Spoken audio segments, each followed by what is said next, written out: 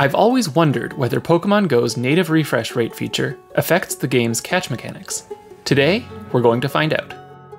Native refresh rate is a setting inside of Pokemon Go's advanced settings, described as providing smoother and more responsive visuals. Basically, this feature makes the game run at a much higher frame rate. Depending on your phone, it may run at 60 or even 120 frames per second, compared to the game's default of 30 frames per second. My phone, an Android Pixel 6, displays 60 frames per second when native refresh rate is on, even though the Pixel 6 actually has a maximum refresh rate of 90 Hz. The game looks significantly smoother when playing with native refresh rate enabled, and after I became used to it, the game feels painfully slow without the setting turned on. But some players report some notable differences in gameplay due to native refresh rate. First, some players feel that throwing feels different. Second, many players believe that Buddy Catch Assist has a lower chance of triggering a nice, great, or excellent when native refresh rate is enabled. Lastly, there have been some bugs recently with 120 Hz native refresh rate, but I won't discuss that here. We'll also leave the Buddy Catch Assist question for another video, and focus our investigation on how native refresh rate might affect throwing mechanics.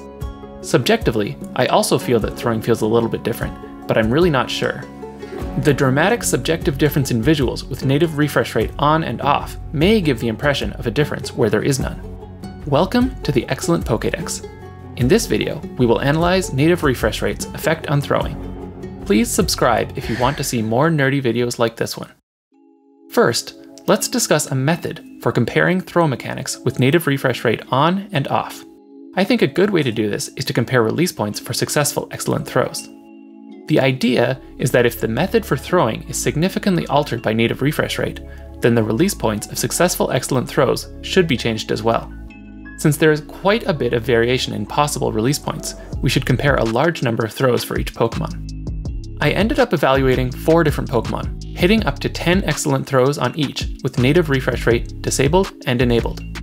The Pokemon I tested are Machop, which has a relatively short, fairly imprecise throw, Mankey, which has a medium, somewhat precise throw, Poliwag, which has a medium, somewhat precise throw, and Abra, which has a long, somewhat precise throw. Let's have a look at the results, starting with Machop. On the left are the results with native refresh rate disabled. All of the release points for excellent throws are annotated with pink circles. On the right are the results with native refresh rate enabled. All of the release points for excellent throws are annotated with blue circles. If we overlap these images, we can see how the release points compare. In this case, we see that the excellent throw release points basically overlap. There doesn't seem to be much difference from Machop. Next, let's look at Mankey with the same setup. If we overlap these images, we see that the release points still overlap, though not quite as nicely as for Machop. There definitely isn't a huge difference here either.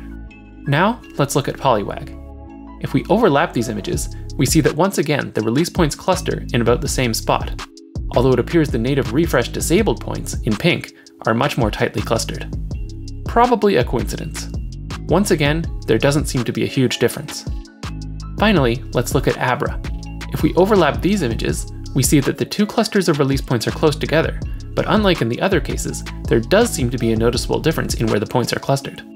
It appears that the non-native refresh rate points are further up and to the left, closer to the edge of the screen. However, there is still a large overlap. I'm genuinely not sure whether this indicates there is a difference or not. I conclude from these experiments that if there is a difference in throwing caused by native refresh rate, it is a very minor one. Subjectively, I also noticed that my throw technique didn't have to be adjusted much, if at all, when switching back and forth between native and non-native refresh rates for this experiment.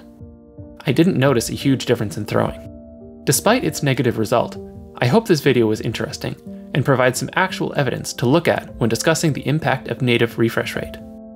Thanks for watching. To see the rest of the Excellent Pokédex, please hit like and subscribe. I'll see you next time.